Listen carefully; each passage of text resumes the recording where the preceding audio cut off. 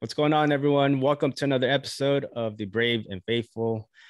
Today, I have an Army veteran. He is the founder of Team RWB, also founded the nonprofit Positivity Project, which helps partners with educators and schools to teach kids about positive psychology. Mike Erwin, what's going on, Mike? Hey, great to be here, Raiden. Looking forward to unpacking as much as you want on a bunch of different topics. Well, appreciate you again for taking the time. Before we talk about what you're doing now in your second service, can you just tell us a little bit about, your time in the Army, how long you served for, and maybe a reason why you got in? Absolutely. So 1998, I started at the U.S. Military Academy at West Point, and I was there for 4 years, graduated. So start of 2002 is when I graduated. So 9/11 took place at the start of my senior year. And so that made it a very intense senior year. I went intelligence in the Army. And so I went on to do 13 years on active duty. Did Iraq once and Afghanistan twice with the 1st Cavalry Division and 3rd Special Forces Group. And then after kind of like a 7-year window of like preparing for or going downrange and coming back, I went to grad school and I was selected to attend the University of Michigan, where I studied positive psychology and leadership. And then I went back to West Point and I got a chance to teach those young cadets that I was 10 years earlier, and to help to shape them and think about their future service. And then I wrapped up my time on active duty down at Special Operations Command at MacDill Air Force Base, and did about a year there and transitioned to the reserves. And so I've been in the reserves now. It's hard to believe, but going on 7 years this summer, and I'm currently a lieutenant colonel in the reserves. But a lot of service in my family. My grandfather served in World War II. My other grandfather was a firefighter. My dad was a sergeant on the Syracuse Police Department. My mom was actually the first woman to serve on the Syracuse Police Department back in 1974. So again, a lot of service, a lot of educators in my family, a lot of public servants. And so I think that really drew me to this idea of, as a young kid, right, 17 years old, you really don't know what's going on in the world, especially back then, pre-information age, to this idea of how can I serve and be a part of something bigger than myself. That's awesome, man. So, you mentioned after deployments and things like that, you went back and got your degree, and why choose that major in positive psychology? Yeah. So part of it is practical, is that when I applied to go back and teach at West Point, they said, even though you majored in economics when you were here, your GMAT scores, essentially your business school admissions test scores, are good, but not anywhere good as a few other people who've applied. And they said, hey, we like your profile. We think that you should apply to come back here. But if you do so, we're going to ask you to go to get a degree in psychology. And at first, I barely knew what psychology was. And I was a little hesitant, but I started digging in. And thankfully, I had a mentor named Major Dina Brager, and she was awesome. And she oriented me towards this discipline within psychology called positive psychology. And it was a young field. It was founded in 1998. So when I started learning about it, it was really less than a decade old. And she said, there's this great guy at the University of Michigan named Dr. Chris Peterson. And I've met him. I think you'd really like him. I think that you would thrive under his tutelage. And I think you should check it out. And so I did. And Chris was very receptive of the idea of having an active duty Army captain come and study under him, even though it would be only for 2 years, because most PhD programs, you go there for 5. And so the Army says, hey, you can go there for 2, and then you're moving on. And so a lot of it was just following the guidance of people who knew better than me, and especially in Dina Brager and Dr. Mike Matthews, a couple of people who really oriented me that direction. But I absolutely very quickly fell in love with it. This idea of studying what goes right in life, studying the good in other people, looking at things like character strengths, like bravery and humility and fairness and forgiveness, creativity, enthusiasm. And so I looked at all these character strengths and I said, this is something that has a ton of application to leadership. So my 2 years there were an absolute blast. And that's actually when I founded Team Red, White, and Blue, was in the middle of my time there.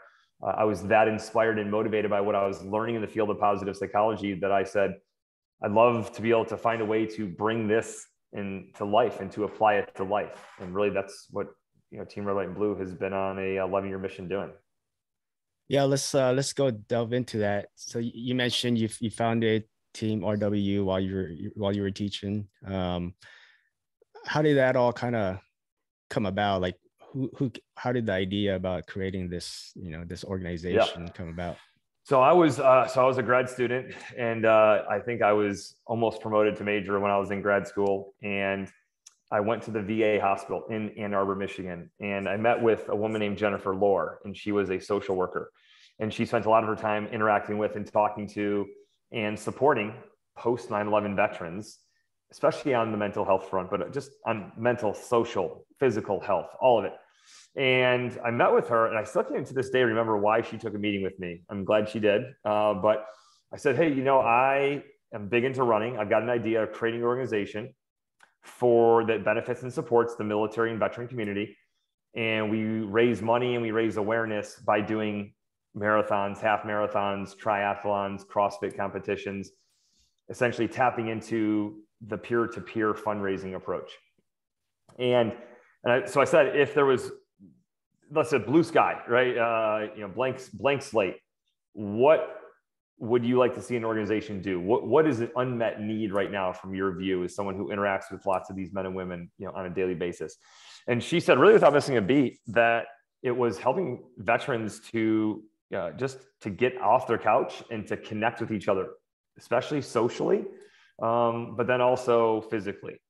And so that began the journey of Team Red, White, and Blue. And so again, not really exactly sure how it all, at times, everything kind of blurs together, but, made the decision. My wife was 39 and a half weeks pregnant with our first child when, I got the green light from her to submit the IRS form 1023 to create Team Red, White, and Blue. I say all the time, like, I still don't know what made me do that, knowing what was on the horizon and everything else. But again, so glad that I did. And in the process of kicking the organization off and shoving the ship off the shore, it didn't take very long to see that there was a lot of people who resonated with this idea and said, wow, yeah, I'd like to be a part of a team that supports, the veteran community. And people just kept on for the next couple of months. And then the next year and the next handful of years, they kept raising their hands, signing up online. Hey, I want to join and become a part of Team Red, White, and Blue.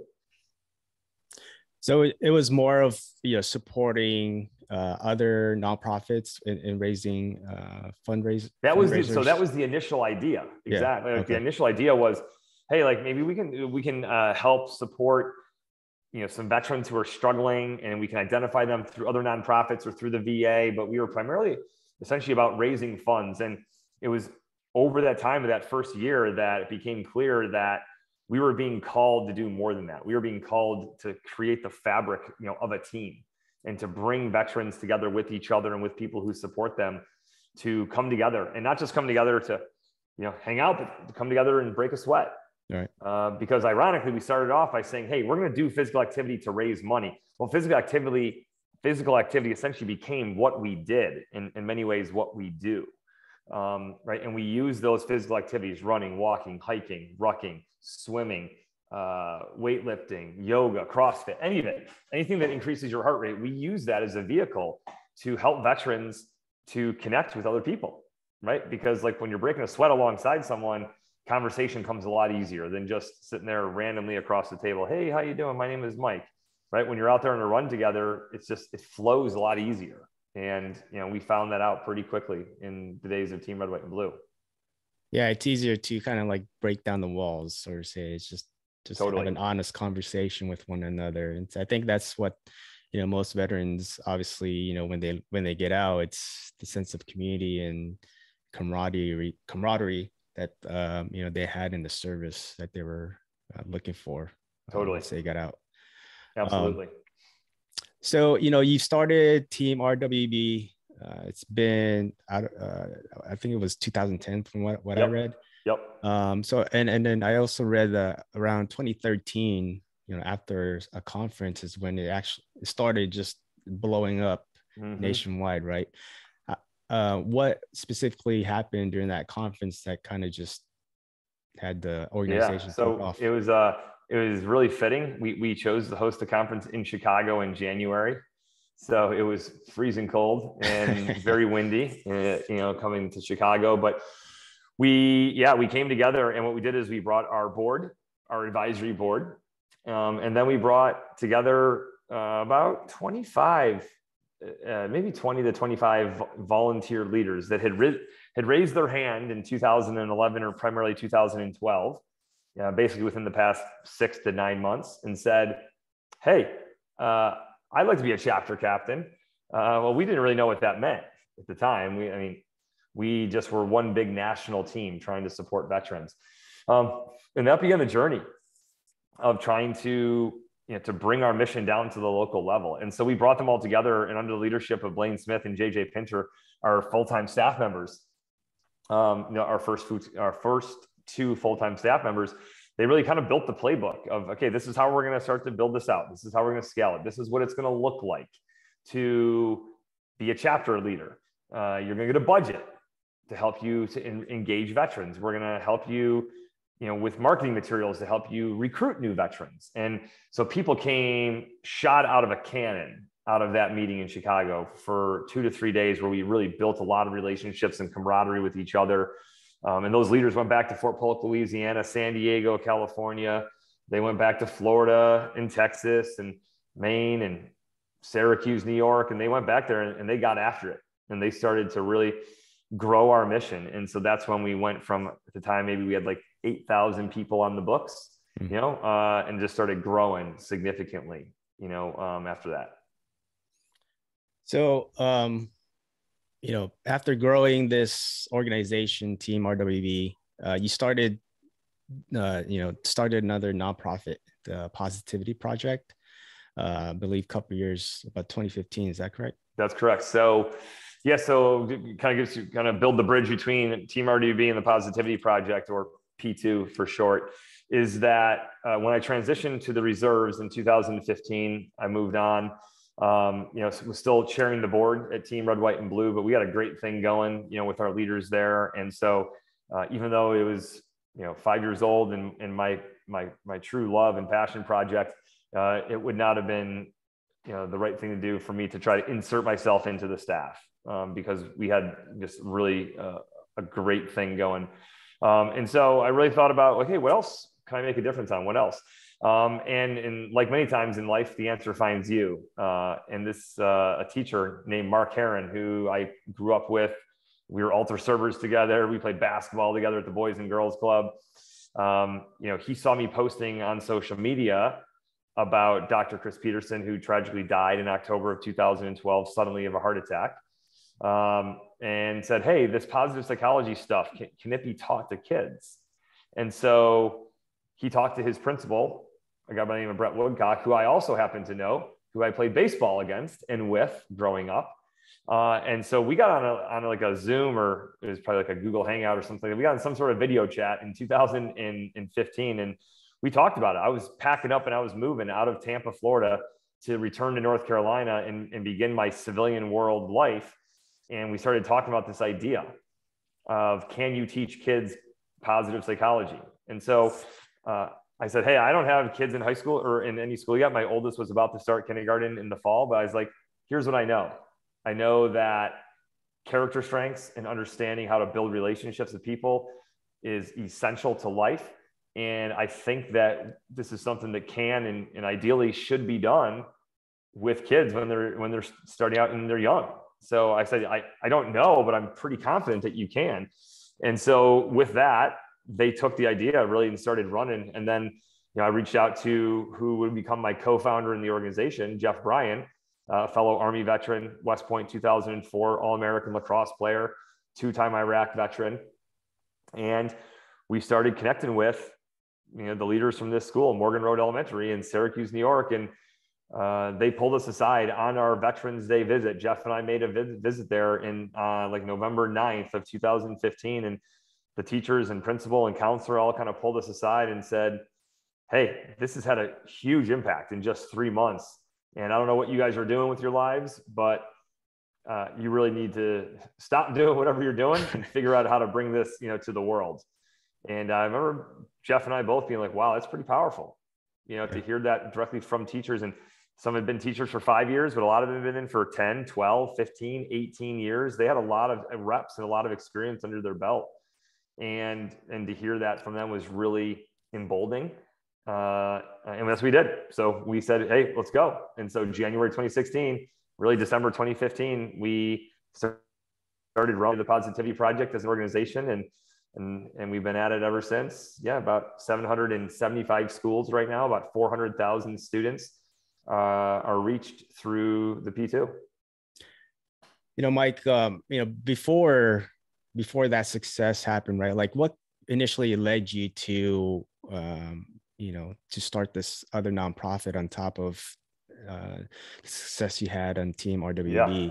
Was it just trying to find some other way to serve, some other way to provide service to a community, or what was the whole reason behind that? So it's interesting. I had a conversation with my mentor. One of my mentors, Jim Collins, Good to Great, Built to Last, right? One of the most successful leadership and organizational culture authors in the world, and philosophers on this stuff. And, in Team Red, White, and Blue, he referred to that as like muddy boot entrepreneurship. Like, hey, I'm out there, I'm struggling with like reintegration myself. In other words, my own boots are wet and muddy, and I want to do something about it to solve my own problem, right? That's, muddy boot entrepreneurship. And then and what he pointed out to me was that, hey, what's different, in the Positivity Project is that you're trying to solve a problem that doesn't directly affect you. And I remember being just like blown away by that insight and that wisdom of like, oh, geez. And he said, just beware of that there's different challenges, because when you're going through the struggle and you're trying to solve your own problems, it often will come a little bit easier because like you're living it and you're seeing it. When you're trying to analyze another problem set or another challenge, that's different, right? Because it's not directly affecting you. And so that was kind of his, like, not cautionary tale, but just saying, hey, this is different. But yeah, ultimately, to answer your question, it was very much about how to serve. Jeff and I talked about this a lot, that as we look at youth in America, as they grow up and to become, the citizens and leaders of our country, I think it's great that, kids learn how to, read and write and do math and science and all that. All the academics are very important. But ultimately, does your knowledge of algebra or the Pythagorean theorem like help you be kind, right? Does it help you to connect with and build a relationship with somebody who really might need it? And so it's simply saying we're trying to elevate the conversation about how important character education is in the K through 12 system, because ultimately we need those young, boys and girls growing into young men and women, right, to be people who have those positive characteristics, those character strengths that I studied about back in grad school, for the good of our country, for the good of our democracy, for the good of the future of the world. And so that's really been the intent and the goal behind the P2. So speaking of, you talked about your kids earlier. Are they like into the P2 now, like with their school, or are they practicing that as well? Yeah. So my wife and I, we got 5 kids, 2, 6, 8, 10, and 11. So we actually homeschool. We, in large part, a big part of it is because we think that character education, right, should be a large portion, of the K through 12 track. I've also co-founded and I chair the board for a private independent Catholic high school called Father Vincent Capodanno High, right outside Fort Bragg. So that's where my kids will be going. So as I look at their own pre-K to 12, so that 14-year pipeline, right, we're either directly molding it, at our farm. So we live on 32 acres, which is another reason why we homeschool. There's lots of work to be done and lots of learning to be done through growing things and raising animals and all that. But we very much believe in the power and the importance of it. So yeah, so we do the P2, as a family, and then we do the Positivity Project at Father Capodanno. So our whole 9th grade seminar that goes 2.5 hours per week is focusing on growing your understanding of your character and virtues. And so again, it's a big, I guess, reinforcement of how important I think this stuff is for developing children, into adults. And I think it's absolutely, again, going back to it, like academics, athletics, arts, all those things are important to developing well-rounded children and helping them to grow into responsible adults. But I worry that there's not enough emphasis placed on not just things like kindness and how to be a good person, but also things like, how do you be grateful? How are you brave when you're scared? How are you enthusiastic when you've got something that you've got to get across the goal line? How, creativity, like all these various character strengths. I think that, we have an opportunity to really develop and groom these, in our young people so that they grow into more responsible, more character-driven adults. So Mike, you mentioned you had 5 kids, man. Kudos to you and your wife. I have a 3-year-old and an 8-month-old, but as any dad, right, there's concerns that you have and some thoughts that might run through your head, like, what's going to happen to them when they grow up and things like that. Totally. What are some of your concerns, in this day and age with 5 kids as they grow up in this world, and what are some ways that we as parents can kind of alleviate some of those stressors? Great question. I've got lots of answers on it, at least lots of ideas. I don't know if they're the right answers, but they're my answers. So I think that, number one concern, probably alluded to some of this before, is just this idea of building relationships. I think that when I looked at the data and the research of positive psychology, the number one predictor of life satisfaction is the quality of our relationships with our family and friends, teammates and coworkers, right? Basically who we do life with, how well we relate to those people is essential to being happy. In other words, you can have all the success, all the money, all the accomplishments, the biggest house, the nicest car, you name it, all that material, stuff in the world, without good relationships, it doesn't really count for a whole lot, right? So that's one big point. So I do worry about the world has, obviously through social media and many other things, has become, I think, increasingly materialistic and much more about what you have, right? Where you go, those kinds of things. And again, I think they get in the way very often of building relationships on that. And that ties into, like, I guess this is kind of like, if that was A, this is like somewhere between A and B, but it's related.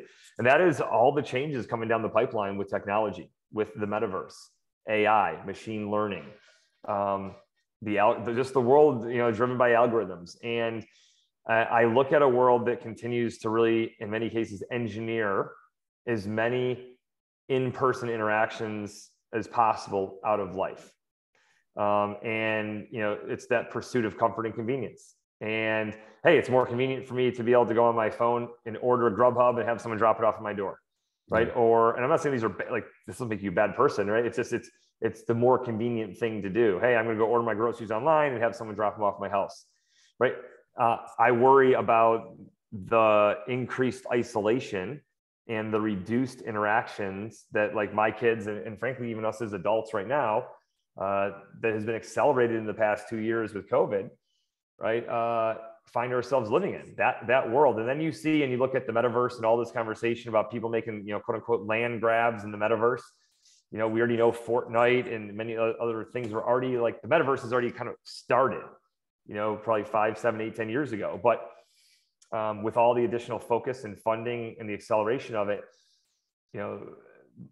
I think that you're going to look to have people who, like, try to make the virtual working environment feel as good as possible. So, hey, why come to work and work beside people, right?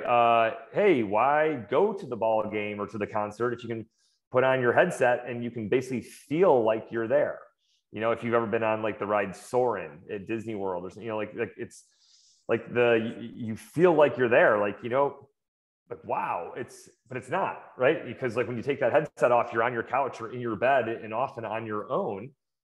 And so that concerns me deeply. I'm not the sky is falling, Chicken Little kind of person on it. I think technology is great. Look, we're having this conversation, I think, are you in Florida? Where are you at? North Carolina. You're in North Carolina. What part? Yeah. Jacksonville. Okay. So I'm over, outside Fort Bragg. So, right. Like, but we're in the same state, but, like, you can be all the way across the world and have a conversation with people and see their face and listen to them talk and all that. I mean, I remember just growing up, it wasn't 25, 30 years ago. Like I had to talk to my grandparents in Florida and I was in New York. I had to it was like 10 cents a minute, you know, and you had to dial in all these numbers and they had to be home and you had to be home and you didn't see them. All you do is, hear their voice. And think of how far we've come and all the benefits of it. So there's a tremendous amount of value and benefits in the growth of technology. But I guess I go as far as to say, too much of a good thing is still too much.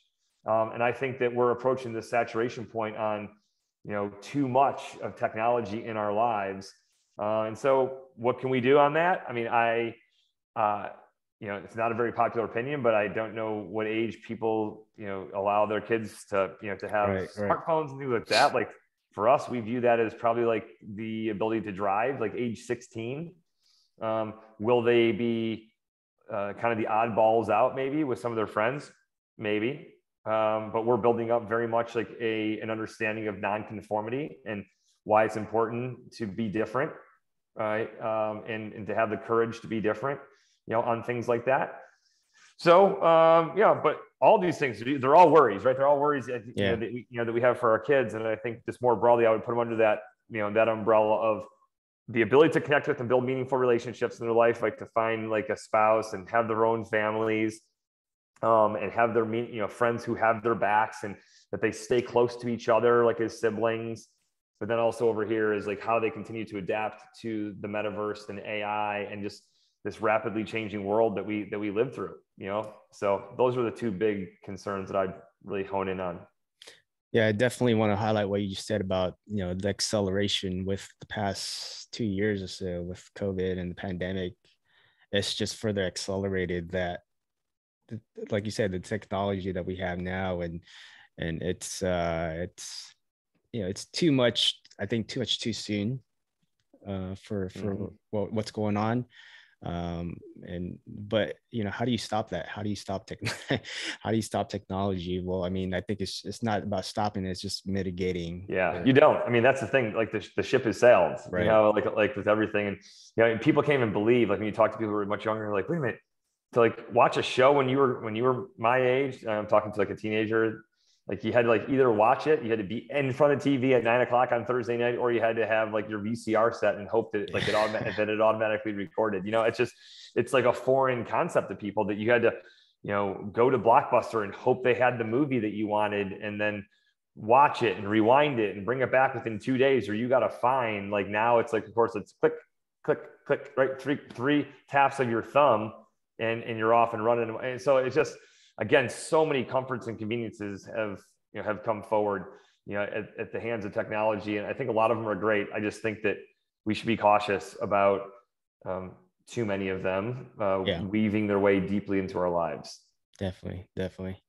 Mike, going back into, your nonprofits, you built two great nonprofits benefiting and serving, two different communities, so to say.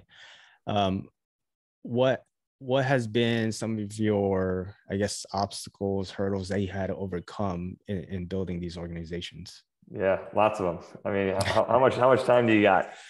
I mean, I think, one of the big things that, and we see this a lot, there's a lot of, I kind of call like, entrepreneurship worship, where a lot of people like really spend a lot of time, like, the Elon Musks of the world and Zuckerbergs. And you look at all these people who created these, wildly successful businesses or companies. Like I kind of get it, right? Like having been through it and know how stressful it is, to get an organization off the ground. I like to say the first 2 years is a fight for legitimacy. You've got about 2 years to say, hey, this is legit, right? The need here is legit and what I'm doing is legit, right? And if you can't do it within a couple of years, I think you're unlikely to probably succeed, right? Because if you're going hard and you're going all in for a couple of years, you've got to have some gains and some traction in most cases.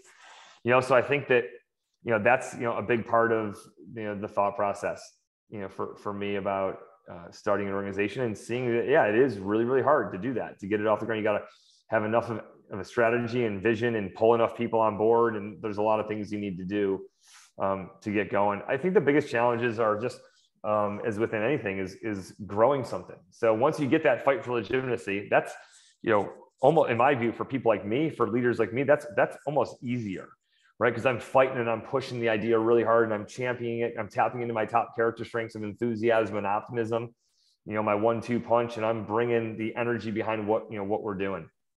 But then starting to grow it.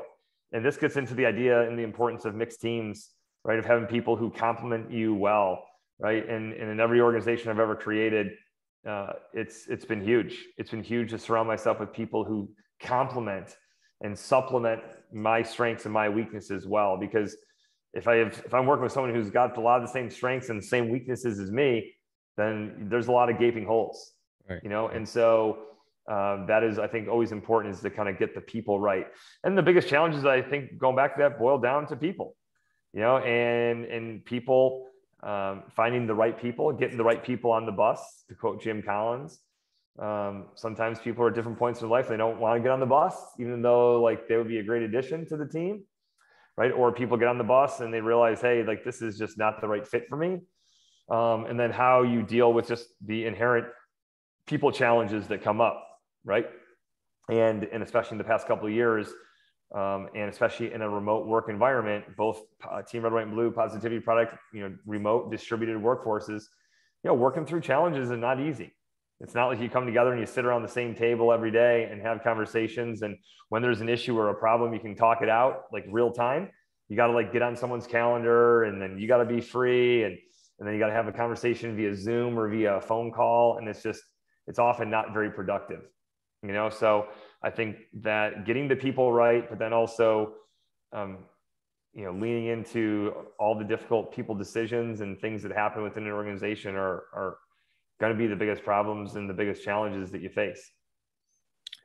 So in talking about some of the challenges you've had, on the flip side of that, what would you say, with the two organizations has been the most rewarding experiences you've had since starting, Team RWB and the PT project? Oh yeah, geez, lots of them. I mean, when you see kids on the P2 front, when you see them write about and talk about how much they've grown and how helpful it is that they go home and talk to their parents or siblings, about some of the character strengths of the week. I mean, that's feel good stuff right there. And the same thing with Team Red, White, and Blue when it comes to the veterans. When I get messages and people reach out and say, hey, I am here literally because of Team Red, White, and Blue. I was in such a bad place. And if I didn't find these people in my chapter or in this organization and I didn't get back into running, I'm highly confident the Demons would have won.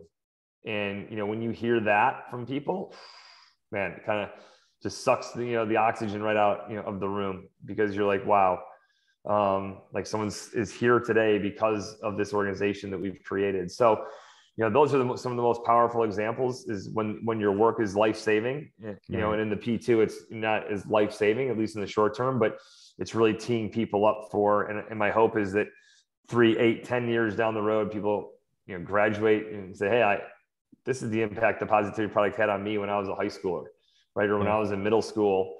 And I've been able to tap into that. And now here I am, I've got this job, I'm doing this in my life, and in large part due to the Positivity Project. Like those are the emails and messages I look forward to receiving, 3, 4, 5 years down the road.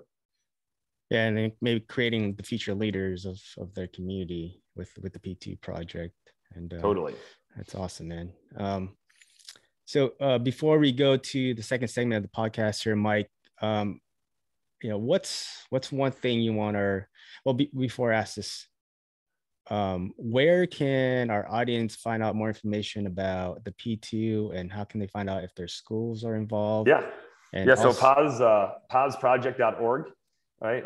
And you can see, but bottom line, you should know it if your child is doing the Positivity Project.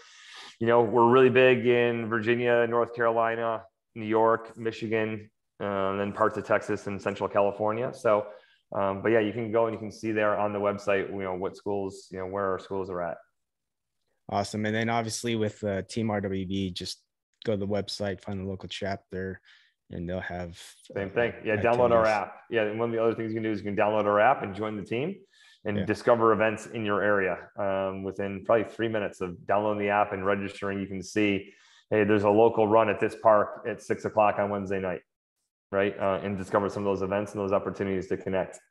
Definitely. So Mike, what's one thing you want our listeners or viewers to take away from this episode? Oh, geez. Yeah, I think that, the lead thing that I would highlight is that as the world is changing and as we continue to live through a very VUCA, a very volatile, unpredictable, chaotic, ambiguous environment that we find ourselves in, I think it is important to know that while the pace of change and the pace of life continues to be fast, and even as, however things shake out with COVID and when things get back to normal and all that, I think it's important to know that, the humanity, the human to human connection aspect of life is critical. And it's messy and it's hard and it's gotten harder in the past couple of years when you just think about divisiveness and like who in your family or your friends or you work with, like, are pro-mask or anti-mask or vaccine or anti-vaccine. And like all those kinds of things, make it and have made it more difficult to connect with a lot of other humans. And I just think it's important to never forget, that what the research has made very clear, that the quality of our relationships with our family, friends, teammates, and coworkers is critical. And that because it is messy, it is very easy to turn away and say, you know what, I'm not going to lean in there. I'm not going to, I just can't. I don't have the energy for it, and sometimes that might be the right answer, but most of the times that's not the right answer. The answer is to lean in, right? To lean into our relationships. That's how I inscribe leadership as a relationship, like lean into relationships. And that when we lean in, while it may not be fun, certainly in the moment, kind of like a workout, right? Like, like, oh man, this workout's great. Well, if you're working out and you feel it's great, you're probably not working out very hard. And it's really the benefit comes in the back end when it's over, when it's done, and that's how I feel a lot about leaning into relationships. Yeah. Sometimes we got to do what's hard, totally. and, what's uncomfortable and be comfortable with that. That's right. So, you mentioned your books. Can you just talk to our audience a little bit about, your first and your second book that just came out? Absolutely. Yeah. So first book, Lead Yourself First, Inspiring Leadership Through Solitude.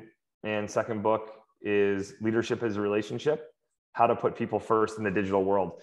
Both books are, at first glance, it feels very different. Like, whoa, like one book's about solitude, one's about relationships.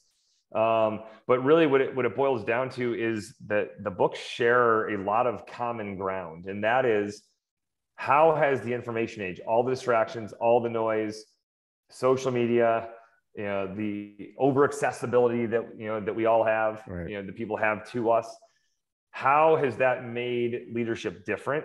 And therefore, how should we as leaders think a little bit differently about how we lead? And so the first book really makes the case that in the information age that we find ourselves in, the ability to think, reflect, and focus, right, are under attack. Because all those things, thinking, reflecting, and focusing, they require white space in our mind. They require us to be able to separate ourselves from our phones, our computers, the screens, the noise, and to go inward, right, into our mind, into our heart. And so that book really, says solitude is the antidote. Stepping back from the noise, turning off your phone, turning off your email, and finding these periods of time to go inward is the answer. Building the bridge to the second book, it really is about, in the information age, that relationship building is harder than ever. And so if you're a leader, we argue that one of the most important things that you do is not just to deliver results and get things done, but it's to look out for and to connect with and to build relationships with the people you lead, right? That leadership is not, leadership and management are different things, right? And that management might be about getting a specific outcome and people and processes, and leadership is, a lot of it is about inspiration, and it's about relationships and connecting with and inspiring people. And just like the first book talks about, the information age has put certain things under attack, reflect, think, focus, that relationships are also under attack in the information age, because we spend a lot more time virtual. Even when we are in person, lots of times we're distracted. We're getting text messages, we're getting phone calls, we're getting, push notifications on our phone, right? And you feel it buzzing or you hear it dinging, and it's all noise and it's all distraction from the person right in front of you. And so we really make the case, again, same thing of being, like the first book says, you got to be intentional with your phone and with your distractions so that you can limit them, so that you can think, focus, and reflect. Similar sort of message over here in Leadership is Relationship, that you've got to find a way to be intentional with how you engage with your cell phone and smartphone and your internet and all that, so that you can focus on building meaningful relationships and connecting with people when you're talking to them on Zoom, when you're on a phone call with them, and certainly when you're in person with them. Yeah, focusing on building those relationships. And also, I think discipline ties into that as well, as That's right. Being intentional with your time, and who you spend that time with. So very much. All right, Mike. So going into the second segment of our podcast here, this is what I call the Fast Five. These are the same 5 questions I ask all my guests. Are you ready? All right, let's roll. All right, Mike. First question: what's one hobby you enjoy? Hobby. I am a hobby farmer. So we're getting some cattle this year, but we've had pigs and meat turkeys, meat chickens, egg layers, ducks. So it's not my job, but it's definitely my hobby and where I spend a lot of my time. Nice. I mean, you got a big land out there to play around with. We do. Second question: if you had to choose one person to hang out with for one day, who would it be and why? Oh, geez. Alive or dead? Alive or dead? Oh, boy. My goodness. I'm pretty sure the answer for me, so I'm a Catholic, would be Jesus Christ. But in terms of someone, I think like more realistic, like alive right now, someone who is alive, that's a tough one. There's so many people across business and government and military, that have done so many things that I'm, just, in awe of. But like being someone from the military, I think I'd probably, choose someone like, General McChrystal or, Admiral McRaven, someone who's commanded, the Joint Special Operations Command at the highest level. And really during the times where the operational tempo was the highest, I think they would be fascinating to ask, a bunch of questions too. But yeah, if you open the aperture to people who have also been passed away, like it'd be a different list. A long list. Yes, a very long. I'm not sure. I need some more time to think through how I'd parse that apart. But next question, Mike. Recommend a book for our audience to read. I got lots of them, but I'd have to choose. I'll have to give 2. So if I have to choose one, it's The Alchemist by Paulo Coelho. Great book. Phenomenal book, amazing. Right, Good to Great, by Jim Collins is amazing from an organizational leadership standpoint. I've read some recent books that are great as well, but I think those 2 are the ones that come to the top of my mind. Yeah, I love that book, The Alchemist. Unreal. All right, next question, Mike. What's your favorite quote and why? Oh, geez. John Wooden said, and I used to have this hanging up in my closet as a kid: "Failing to prepare is preparing to fail." I remember that one being just really powerful, and I just loved it. Like, hey, you got to prepare, and that doesn't mean plan. It just means prepare. Like, get ready. Be ready for the game. Be ready for the application. Be ready for the event, whatever it might be. I love that. But again, these are questions where I got so many answers to all these questions. Because I'm a big quote guy. I post lots of quotes all the time. A lot of them are tied into inspiration, but I'd go with that one from John Wooden. It's a great quote. And then finally, Mike, where do you see yourself in a year, 5 years, or even 10 years from now? I do know this idea, like, you want to make God laugh, tell him your plans. Like, I'm a huge believer in that. I think about the fact I'm living on a farm now, 32 acres. If you told me that 5 years ago, I would have been like, huh? What are you? You're crazy. Right. It just never would have even crossed my mind. So, sometimes like we change as we go through life, and new opportunities and new doors open up, and whether we're ready for them or not, like, they open up. So, I don't really know. I'd like to think that my wife and I kind of talk about this, but like, I think I want to die here, right? Hopefully old, but like on this property, to be here and not move again, having moved all the time. I think I spent at least 1 year in 9 different locations between the age of 22 and 33, between Iraq, Afghanistan, Fort Huachuca, Arizona, Fort Hood, Texas, Fort Bragg, Ann Arbor, West Point, SOCOM, and just all these moves and really getting settled into a community and being here. Like I'm in a part of, like, I'm outside the suburbs a little bit, so I'm not super rural, but rural enough where there's families that have been here for 100 years and they own tons of the land around here. And you're like, there's real power in that idea of, hey, that staying put, and not feeling the need just because you can sell your house and move and go somewhere new because you can work remotely or virtually. The temptation is very real to continue being nomadic, but I'd like to think that, that I'm not going to pursue that path. But I think that long-term, I would like to see myself as, director of CIA, director, secretary of defense, secretary of the VA, like some of those kinds of high-level federal roles. I think that, I could be a good fit for with more maturity and more experience under my belt once I get into my 50s. So, but right now I'm really focusing on Team Red, White, and Blue. Positivity products, as really much less involved there now than as I used to be. But as an advisor, and as a strategic, thinker there, Father Capodanno High School, I want to bring that to more, military communities. So I got a lot of, ambitions to make a difference in the veteran community, in the future of our country, and in the Catholic community, specifically, at military bases, in the next 10, 15, 20 years. So there's no shortage of work to be done and impact to be had. Bonus question here. Where do you see the leaders of Team RWB in 5 years? And where do you see the kids that are going through the PT project now in about 5-10 years? Yeah, I mean, our big focus at Team Red, White, and Blue really is around the mental, physical, and emotional health, right, of our leaders and of the veteran community. So really working to help veterans be better on, just call it the fundamentals of health. So reducing nicotine and alcohol, moderating caffeine, sleeping better, moving, being more mindful and being more present, exercising, all those kinds of things, right? Like those are the fundamentals of wellness. And I'd like to see a lot more veterans in tune in practicing those fundamentals. As for the P2, I like to see students that are moving into high school and graduating and heading on for the rest of life, going into the military, going to college, going into the workforce, and taking what they've learned from the P2 with them so that they're better prepared for the adversity of life. They're better prepared to connect and build relationships with people in their life because of what they've learned. Awesome, Mike, man. I appreciate, I'm sure I can speak for the veteran community out there.